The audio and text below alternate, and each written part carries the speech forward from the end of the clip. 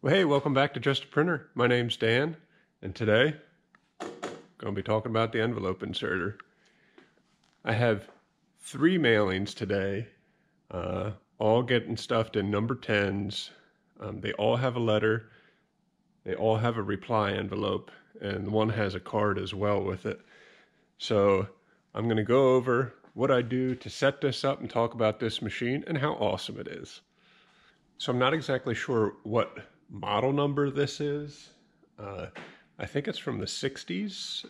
It might even be older than that, but it's a pretty old machine. I bought it online, $1,800 and a couple $100 to ship it here. I knew nothing about them other than the fact that I was tired of inserting envelopes with my hands, and this is so much faster. So when I had enough business to try and justify, like, okay, I need to invest in this, I did it, got it here, and yes, it is still on the pallet that it came here with. It's not entirely because I'm lazy, maybe a little bit, but also I'm 6'4", and this raises it up about 5 inches, and it's at a better height for me, so I just left it on there. First things first, whenever you're using this machine, or any mechanical machine for that matter, every red spot back there's a bunch of them. They need to be oiled, and when you think you found them all, you probably missed one, so go back and double check. Since I am self-taught on this, I'm just going to show you how I've been doing it, and it works really well for me, but I guarantee you there's people out there running these things much longer than me. Please put comments below of what I missed, and feel free to correct me, because I'm not professionally trained on this, but it seems to work really well. Okay, so this machine has 4 bins for any material that you're going to be inserting into your number 10 envelope. They make these machines with 8 and a ton more bins. They make these things really long, but I really only do probably 2 to 3. Sometimes I'm using all 4. I always run my return envelope in this first bin, so then it's always set up for envelopes. Then I'll do my letters, and then I do cards in this last bin. That way I don't need to do much adjusting on the double sheet detectors or the fingers in the back here. So this is the double sheet detector, and what it does is it measures the distance of this finger down here. When this finger grabs one item, it won't trigger a double sheet, but if it grabs 2, it's going to open the contact or close the contact here. I forget which one it is. And then that will stop the machine, and a red light, this red light here, will turn on. And then you need to make an adjustment with your fingers back here to solve that problem. And this knob here is how you adjust that. Turning it counterclockwise will adjust it for a thicker sheet, and tightening it in will adjust it for a thinner sheet. On the back of each bin is a plastic finger that will come out and in as each piece of paper gets pulled down by this lower sucker here. There is also an adjustment here with this needle. You can move that in or out, and your paper or envelope will rest on that in between, and you'll see this running in a little bit, and it'll make a little bit more sense. But if you're getting doubles, you probably need to make some adjustments here, or if you're not getting anything at all, you need to make some adjustments here. But once it's good, it just runs like a charm. Here's a view from the back. You have a sucker that pulls each piece down individually, and then right over here is the little pin that your material sits on as this sucker pulls the material down. And this white finger here goes in and out between each one and separates them. The other adjustments you have for each bin is this metal plate that can move in and out depending on the material you're running. Sometimes if it's a cardstock, you can keep this back further. If it's really thin paper, you want to keep it up so it supports it a little bit more.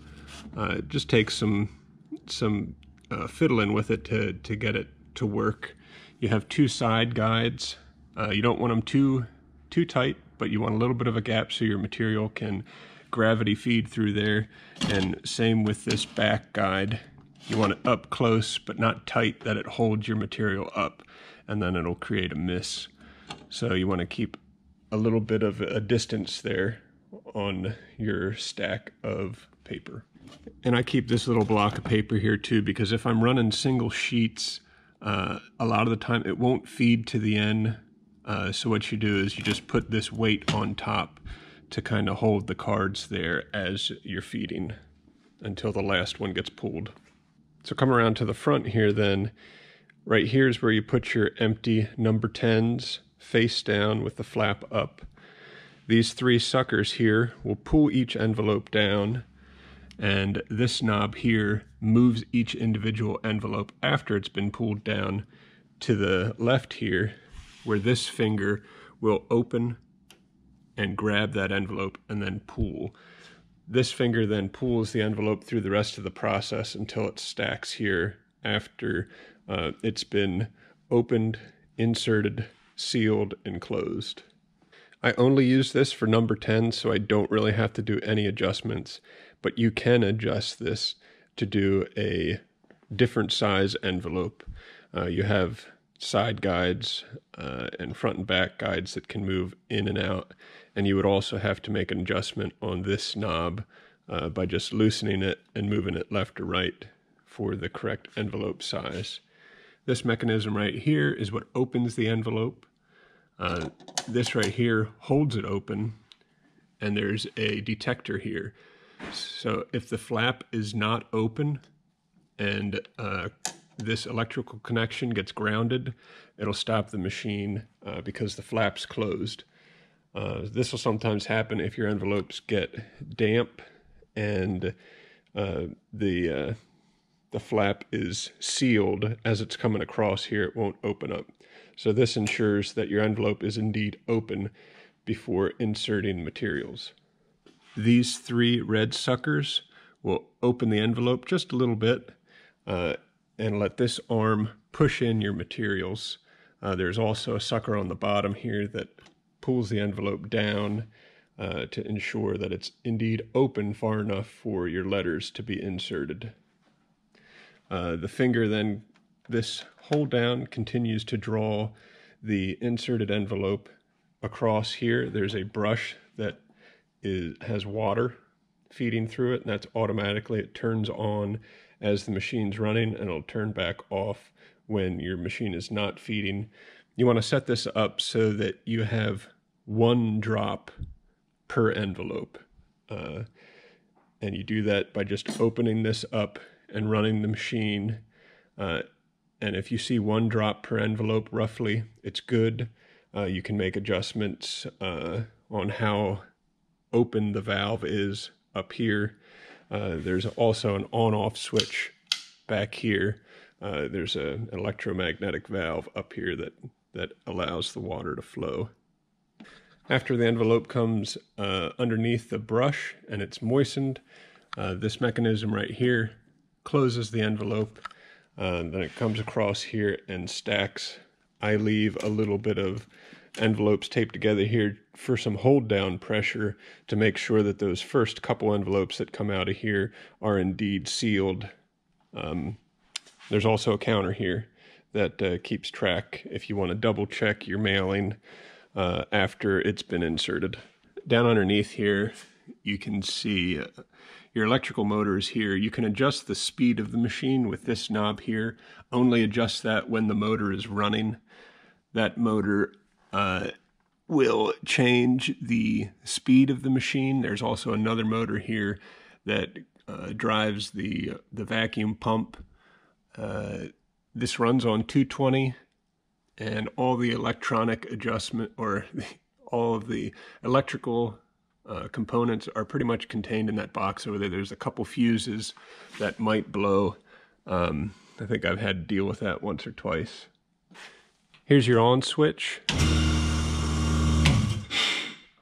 And then these 4 switches are whether or not the bins are on or not.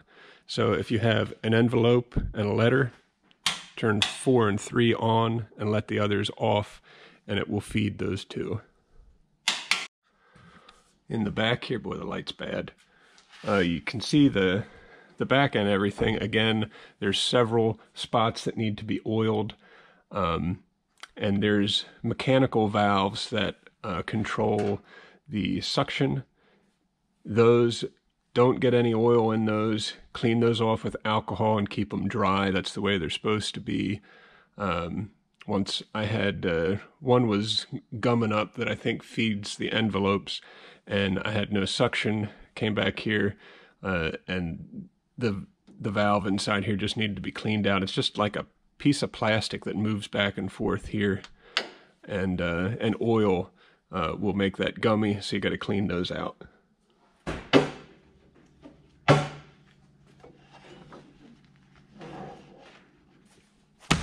Okay, we got reply envelopes.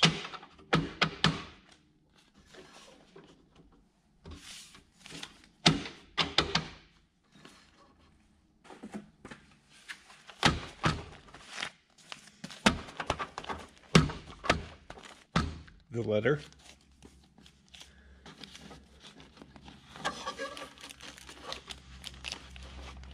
And we have a reply card for this. I already have this set up, the double sheet set up for 65-pound cover here, so I don't need to set that up. I will probably double check it a little bit just to make sure it's good. But pretty much, I just got to move the guides in, and we should be good to go.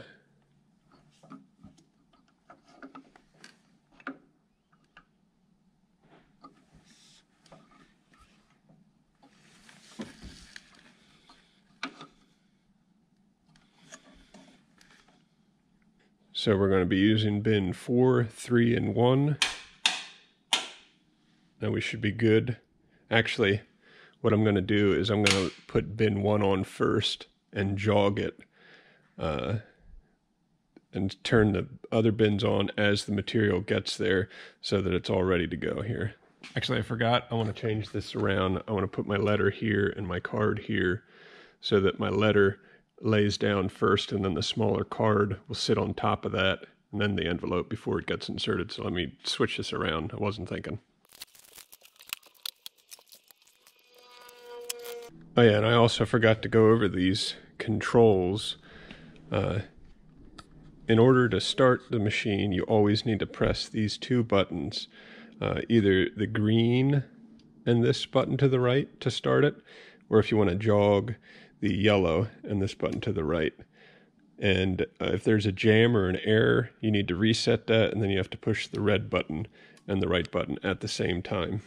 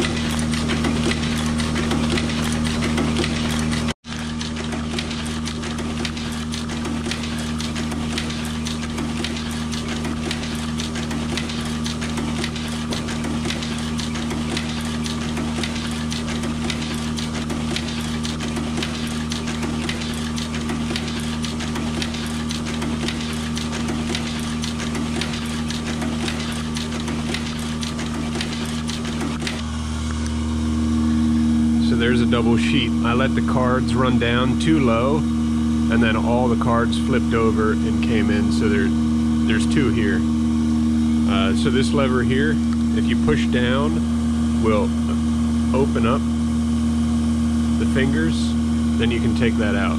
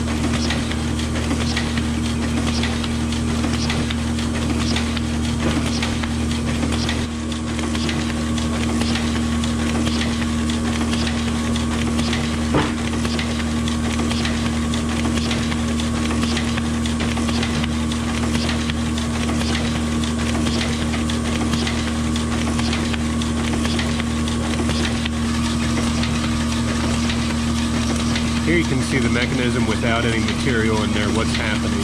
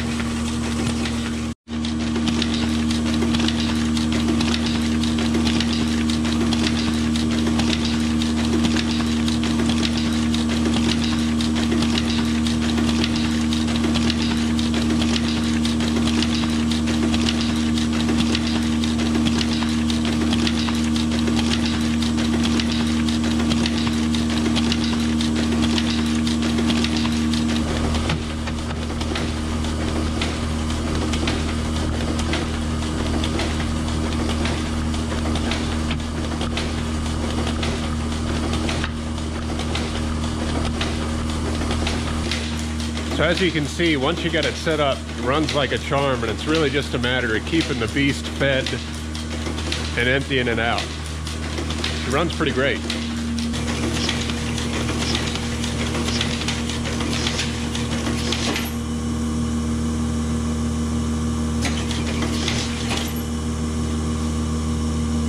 Almost.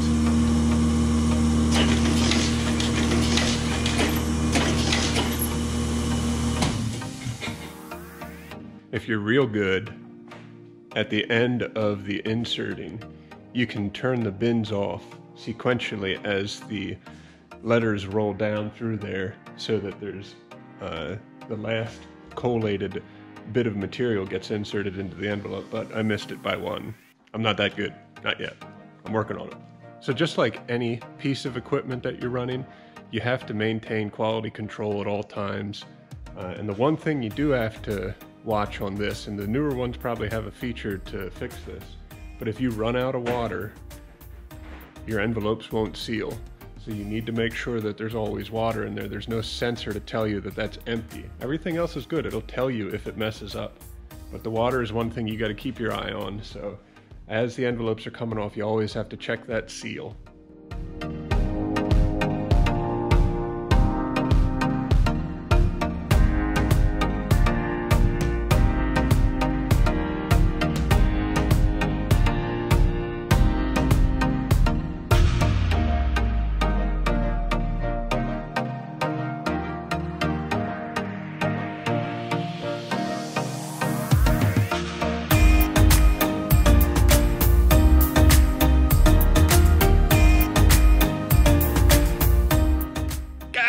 I missed it that time too. Oh well, I guess I'm just in too much of a hurry, but that went really well. I'm all done. I got 1, 2, 3 mailings here to take up to the post office. Hopefully you learned something and or were entertained today. So If you have any other questions or comments about a Bell Howell / Phillipsburg inserter, let me know. Hope you have a great day. We'll catch you on the next one.